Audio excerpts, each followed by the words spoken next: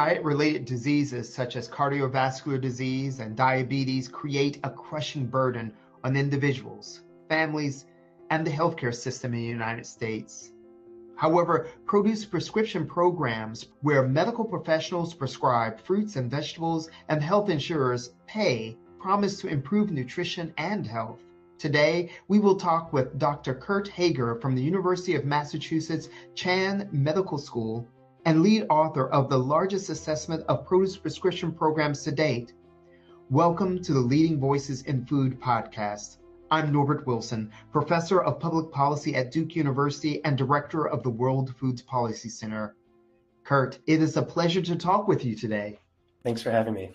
So let's get into it. Before we dig into the study itself, can you tell our listeners more about produce prescription programs?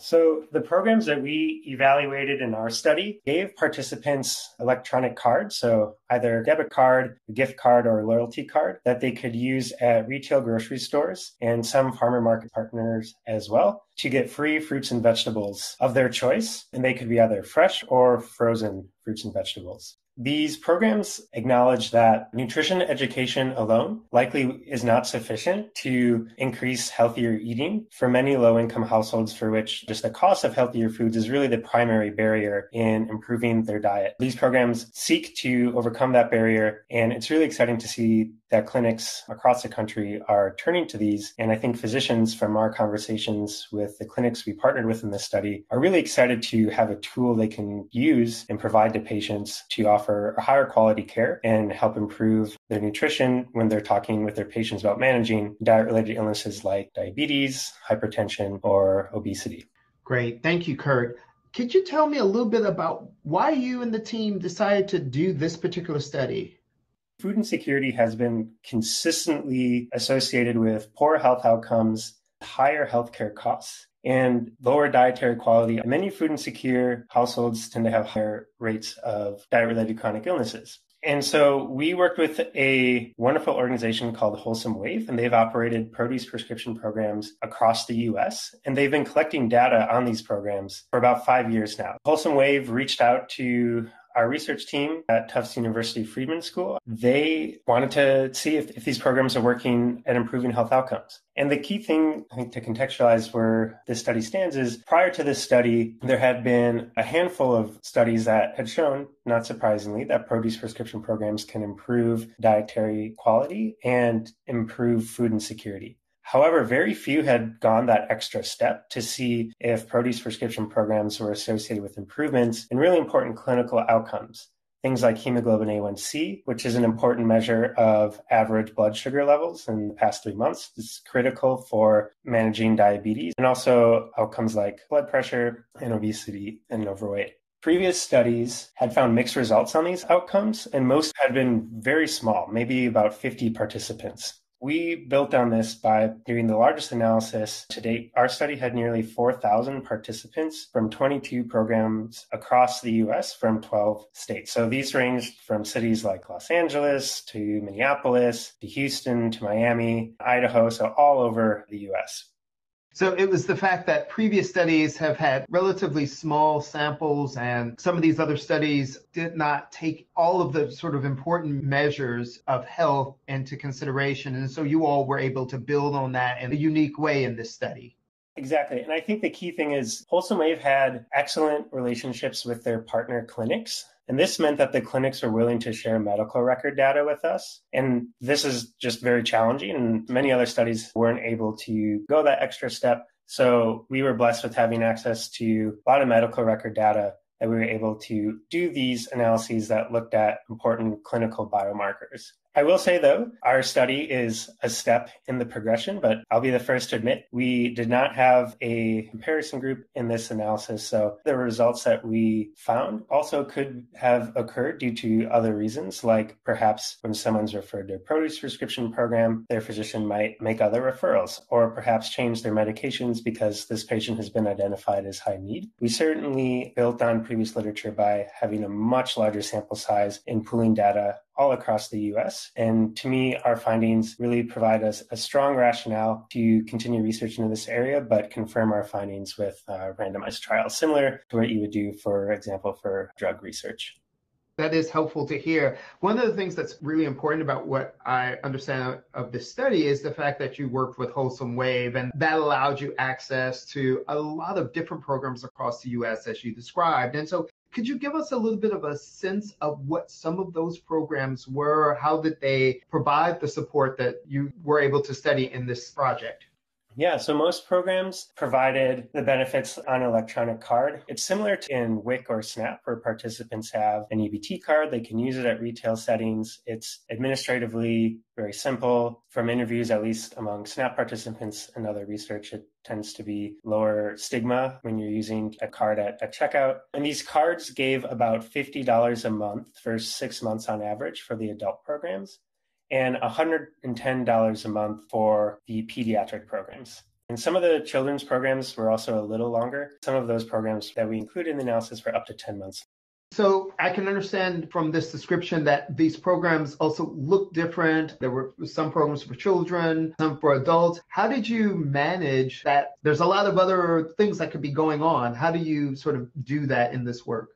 Participants were referred to these programs because they were either food insecure or were recruited from a clinic that served a low-income community and were very likely to be food insecure and had a risk factor for poor cardiometabolic health. So this means that they either had diabetes, high blood pressure, or overweight or obesity at baseline. So that was really the common thread across all of these programs. We did all the analyses for adults and children separately. And so we report changes in fruit and vegetable intake, changes in self-reported health status separately. Food insecurity, we did assess at the household level. But then for other outcomes, for example, hemoglobin A1C, we restricted that to the adult population that had diabetes when they enrolled into the program. For blood pressure, we restricted those analyses to adults with hypertension at baseline. And for BMI, we restricted analyses to adults who are overweight or obese at baseline, and then did those same analyses separately for children, for age and sex, only looking at children with overweight or obesity at baseline.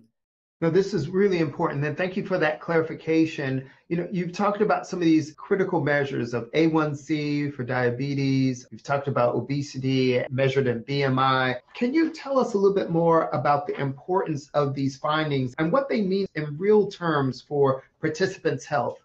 Absolutely. So we found that participation was associated in improvements in dietary quality and food insecurity. For example, among adults, they were reporting that they were eating on average about 0.8 more cups per day of fruits and vegetables by the program end. And food insecurity rates were cut by about a third. So the program seemed to be working as intended, which was excellent to see. But then looking at the clinical biomarkers, for example, hemoglobin A1C among those with diabetes dropped by 0.3 percentage points. And among those with uncontrolled diabetes, so those having chronically high blood sugars, that's very difficult to manage, dropped by about 0.6 percentage points. So to put that in context, that's about half the effects of commonly prescribed medications to manage high blood sugar levels. So for just a simple change in diet, that's, I think, fairly impressive and very encouraging to see. And the effects on the reductions on blood pressure were also about half as large as we would see with commonly prescribed medications. I think it's really important to highlight that, one, we don't know if these changes will be sustained long term when the program ends. There might be some participants who this program caught them in a moment of crisis, perhaps, in which this helped stabilize them, and maybe they would be able to maintain these new improvements in dietary intake long term. But I suspect many participants might not be able to maintain this healthier eating if the cost of healthier foods was the main barrier to healthier eating at the onset of the program. And so this is an area that we're really interested in looking at in future research. But I will say, if one were to maintain these improvements that we would see in hemoglobin A1C, blood pressure, and BMI among adults, they really were clinically meaningful. And if sustained long term, it could reduce risks of things like heart attack or stroke years down the line. any reduction in these biomarkers can really have a meaningful impact on patient quality of life. Things even like averting diabetes complications with damage to the circulatory system, to nerves, to the retinas in the eyes, and having vision loss. So sustained long-term, I think these really are meaningful impacts on health and well-being. The last thing I'll say is for children, we did not see a change in BMIs for age and sex. I'm not too surprised given it's a relatively short program, on average 6 months, but also child BMI is a notoriously challenging metric to move. But I do want to highlight that among the households with children, we did see an improvement in fruit and vegetable intake and reduction in food insecurity and self-reported rates of higher health status. And I think if we're thinking about childhood development, to me, that is still an important success. We know that having enough access to food in the household and having higher dietary quality is really, really important for childhood development and well-being. There's certainly a nutrition causal pathway here, but it's important not to forget that there's so much stress and anxiety when someone is experiencing food insecurity about not knowing necessarily where your next meal is going to come from, or just worrying constantly about managing the household budget, about trade-offs, say, between buying healthier food, paying for medications, paying for other needs. So I suspect these programs are improving health outcomes both through a nutritional pathway, but also through like a mental health pathway, perhaps reducing anxiety for some households as well, which can also have an impact on things like blood pressure. So given these results, it says that there's some important implications of these produce prescription programs for the health and well-being of the participants in the study. I mean, the fact that just changing fruit and vegetable consumption through a program like this had an effect similar to half the effect of some medications is really a powerful finding. I got to ask, what are the policy implications of this work? There's very exciting momentum across the U.S. federal programs promoting produce prescriptions and other forms of, for better or worse, what is known as food as medicine.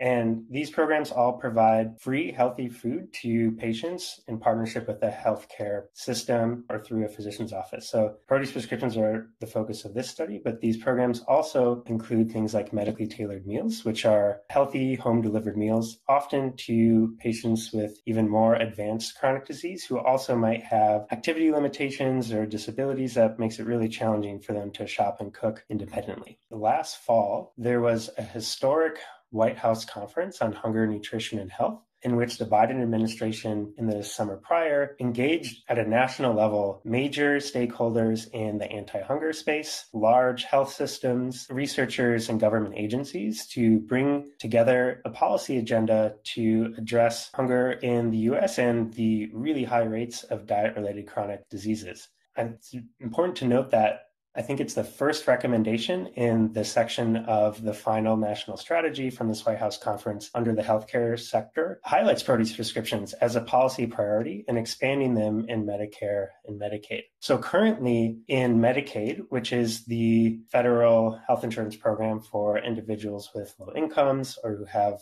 a disability, Medicaid is managed in partnership between each state and the federal government. And this means that states have some flexibility in how they manage the Medicaid program. They can apply for what's known as Section 1115 waivers, and the federal government can approve these waivers if the state makes a good case that if they propose an innovative pilot, an innovative change that they can make the case is likely to improve health outcomes and remain budget neutral, then the federal government can approve them to pilot this idea. So currently in Massachusetts, we are several years into an 1115 pilot that is actually paying for produce prescriptions and medically tailored meals through the state Medicaid program. And currently, about 10,000 people in Massachusetts have received some sort of nutrition support through the state Medicaid program. And about 10 other states now have either similar waivers approved or pending approval to allow other Medicaid programs to do something similar. So this is a really exciting area where expanding access to these programs is happening.